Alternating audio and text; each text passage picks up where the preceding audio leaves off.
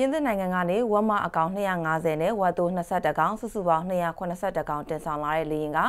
ဩဂတ်စ်လ26ရက်နေ့ည8:00နာရီခွဲလောက်ကနေပြည်တော်လေဆိပ်ကိုရောက်ရှိလာပါတယ်။ဝက်မွေးမြူရေးလုပ်ငန်းကိုလုပ်ကိုင်နေကြတဲ့တောင်သူတွေအကျိုးဖြစ်ထုံးစေရေးနဲ့မျိုးကောင်းမျိုးတန်ဝက်တွေကိုရရှိစေနိုင်ဖို့အတွက်ကိုရည်ရွယ်ပြီးတော့ပြင်သစ်နိုင်ငံမှာဝက်အကောင်ရေ282ကောင်ကိုမြန်မာနိုင်ငံကိုတင်သွင်းပေးခဲ့တယ်လို့ DHS မြန်မာကုမ္ပဏီကထုတ်ပြန်လိုက်ပါတယ်။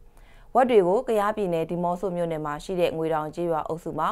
မွေးမြူထုတ်လုပ်ပြီးမြန်မာနိုင်ငံအနှံ့အပြားမှာရှိတဲ့ဝက်မွေးမြူရေးလုပ်ငန်းရှင်အတွက်ပံ့ပိုးပေးစေနိုင်မှုအတွက်ဖြစ်တယ်လို့ဆိုပါတယ်။ Royal DHS ကုမ္ပဏီကနိုင်ငံတကာစံချိန်မီအရေးသွေးမြင့်မားတဲ့တရိษံအစာတွေကိုထုတ်လုပ်ဖြန့်ဖြူးပေးတဲ့ကမ္ဘာအဆင့်မီကုမ္ပဏီတစ်ခုဖြစ်ပြီးတော့နယ်သာလန်နိုင်ငံရဲ့အကြီးမားဆုံးကုမ္ပဏီတွေကတစ်ခုဖြစ်ပါတယ်ရှင်။